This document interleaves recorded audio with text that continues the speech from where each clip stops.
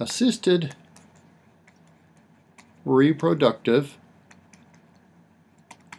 technology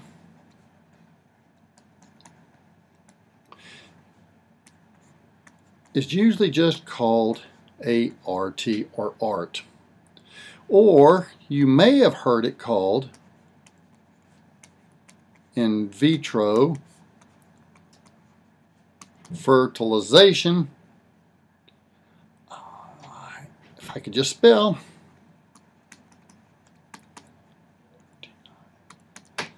Or just simply IVF. Or it may have been called test tube babies.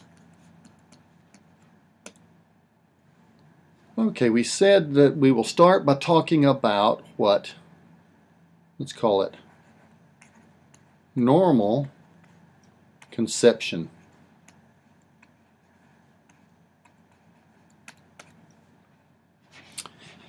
And we'll start with the uterus.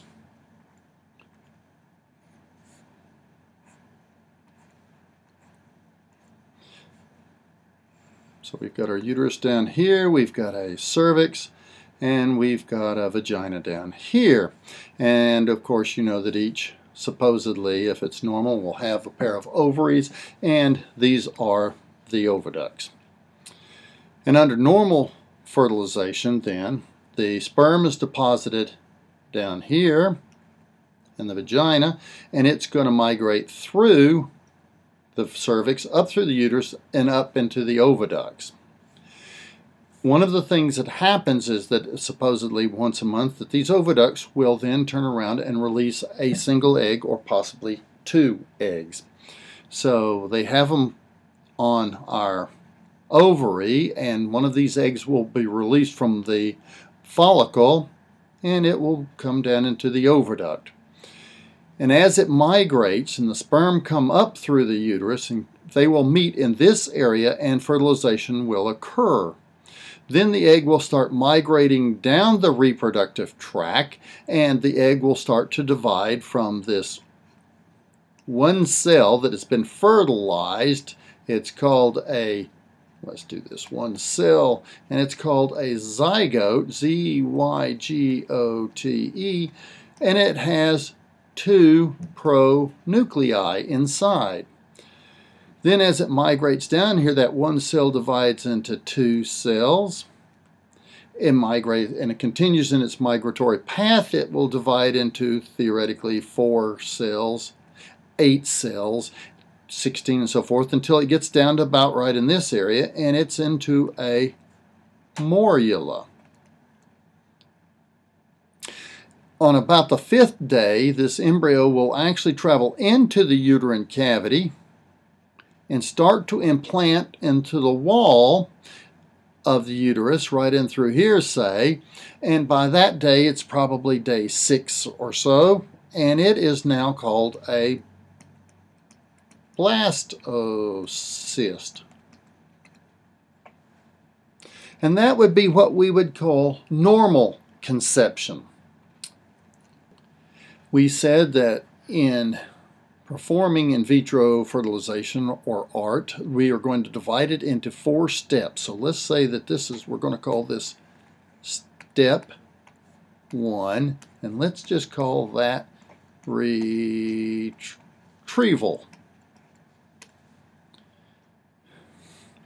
And we'll start again with our female reproductive tract. Remember, we're going to have a pair of oviducts, a pair of ovaries. We're going to have our uterus, a cervix, and a vagina. And the physicians, because you normally, a female will only ovulate 1 or 2 eggs per cycle, we would like to collect more than that 1 or 2 eggs, so the physicians will oftentimes give follicle stimulating hormones to produce more eggs and eventually give them luteinizing hormones to turn around and mature the eggs and release those eggs. So just prior to the release of the eggs, which is about 36 hours, they're going to go in and retrieve them through ultrasound needle aspiration. They will go in and they will put in an ultrasound probe into the vagina, and they will have a needle that will literally be attached to there and go up into the ovary where the various follicles or fluid-filled sacs are located that contain the eggs. They will then turn around and aspirate each of these fluid-filled sacs and allow that fluid plus the egg come back down through here, and then this needle will be connected to a line that is then connected to a test tube. And that way you collect those eggs, and then the test tube is taken to the embryology lab, where the embryologist will then pour the tube and its contents out and look for those aspirated eggs. Step 2 in assisted reproductive technology we're going to call fertilization.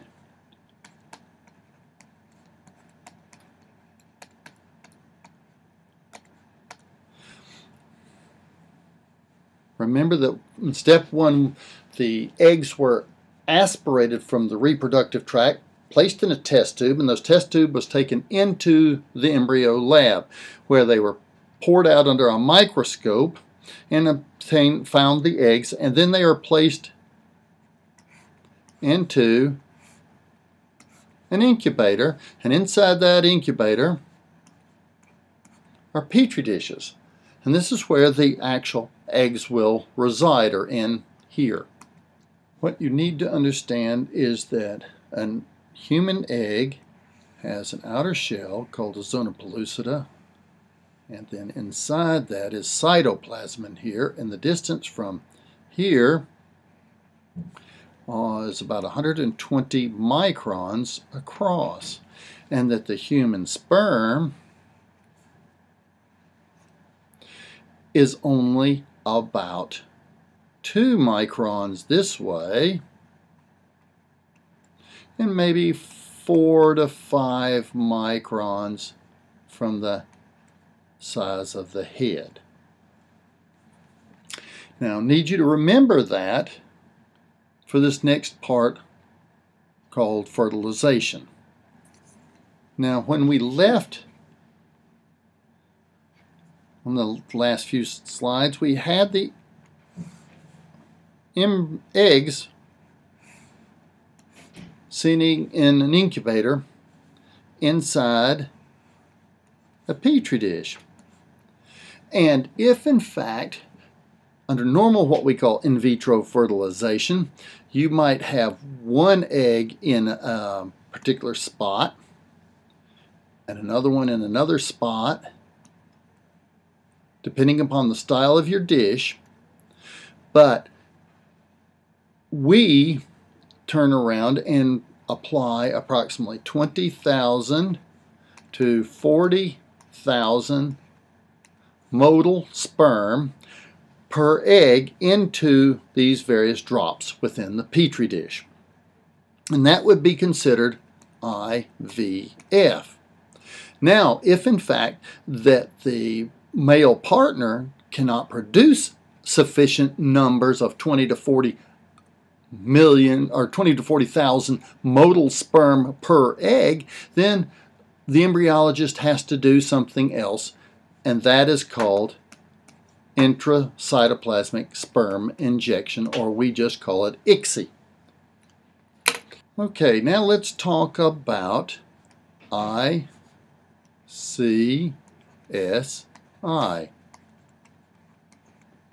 ICSI.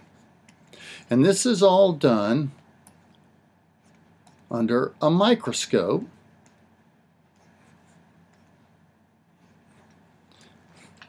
And what we're going to do is that we're going to take that embryo, that egg, excuse me. Remember we said that it's like has a zona pellucida on the outside, and we said this is about 120 microns across here. And we're going to take one glass needle that is called an aspiration needle, and it's got suction involved in here. And so we're going to hold this egg with suction, so the suction is pulling the egg this direction. And then we're going to take a very fine glass needle